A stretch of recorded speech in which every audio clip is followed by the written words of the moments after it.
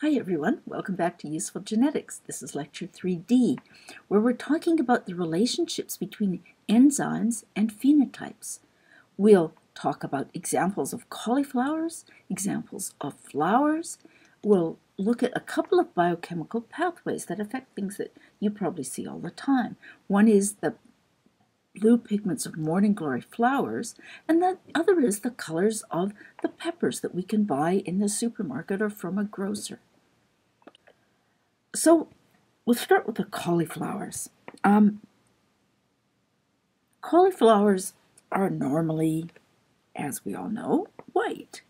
It's a normal cauliflower. But you might not realize, depending on where you live, you might not realize that we can get cauliflowers in other colors as well. Cauliflowers come in purple and in yellow. They come in green, and I love this one. This is a Romanesco cauliflower. I've never had it, although I hear it's very common and widely available in Europe. And I hope to get to the farmer's market this fall and get myself a Romanesco cauliflower.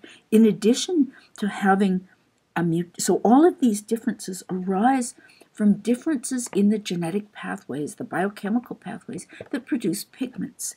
In the Romanesco case, I think that the cauliflower fails to lose the normal green pigment of leaves, but it also has this very strange developmental mutation that causes it to grow into these very exotic shapes. Now, pigment pathways play important roles in flowers. They make excellent examples because plant breeders have selected for variants that have mutations at different steps in different pathways to produce all the different pigments that we see. Here's a lot of rhododendrons blooming at UBC's botanical garden. And here are gorgeous tulips at another botanical garden in Vancouver, the Van Dusen Garden. And all of these differences in color and in shape are the result of mutations that change the activity of catalytic and regulatory proteins. Most of the pigment differences will be due to catalytic proteins, but not always.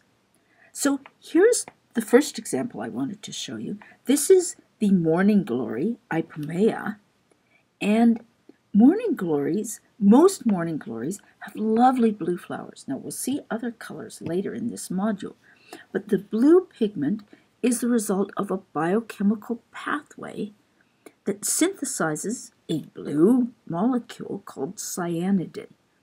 And each of these steps is a catalytic step carried out by a catalytic enzyme. These are the names of the enzymes, each of which is specified by a gene in the genome of Ipomea, the morning glory. And defects anywhere in this pathway can prevent the synthesis of the blue pigment and cause the flowers to be white. You'll see this in an upcoming lecture. Now, a pigment pathway that I'm particularly, I like a lot, is the pathway that controls the colors of the capsicum peppers, the bell peppers, that we are very widely available all over the world, I think, now. These are the sweet peppers, not hot peppers. These are sweet garden peppers. And the wild type, the normal color for these peppers is this deep red color. But if you've been in a produce market lately, you'll have seen that peppers come in a range of other colors. There are yellow ones, there are orange ones, there are ones that are almost white, there's sort of purpley brown ones, and they're all bell peppers. And now I'm just going to talk about the difference between the yellow and the red. So red peppers are red because they make a pigment called capsanthin. You don't need to know the name of that, but they make a red pigment. Sometimes it's a family of red pigments. And this red pigment is synthesized by an enzyme that's the product of a gene. The enzyme is called capsanthin capsorubin synthase, abbreviated CCS, because no one wants to say that.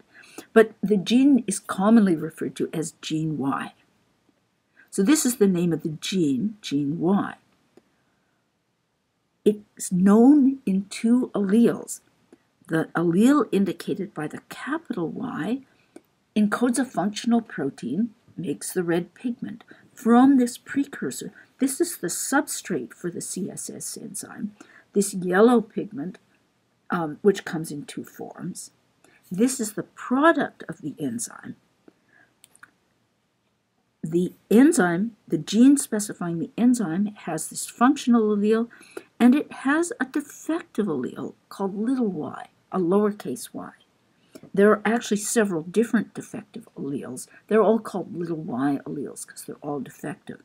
Some of these alleles are deletions. One of them is known to be a frame shift, but they all fail to produce a functional protein. And as a result, the peppers, the yellow peppers that you buy in the supermarket, are yellow because they can't convert this yellow pigment into a red pigment. So here's an easy question. Do you think that yellow red bell peppers are mutant versions of red peppers?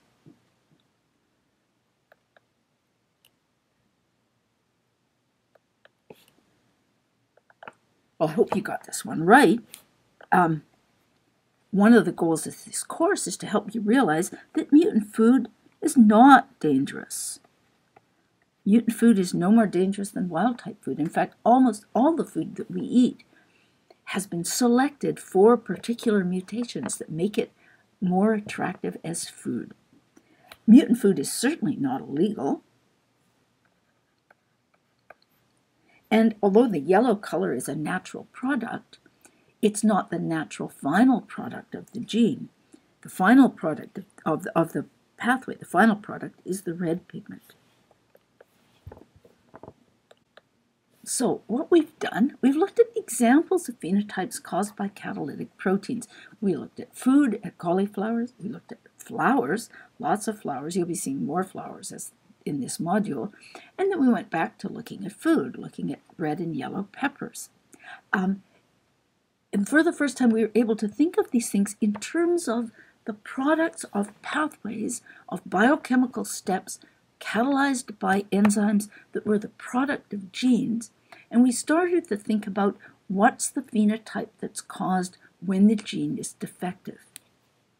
Now, coming up next, we're going to switch from thinking about catalytic proteins to thinking about structural proteins. We're really only going to talk about one, the skin protein elastin. I hope to see you there.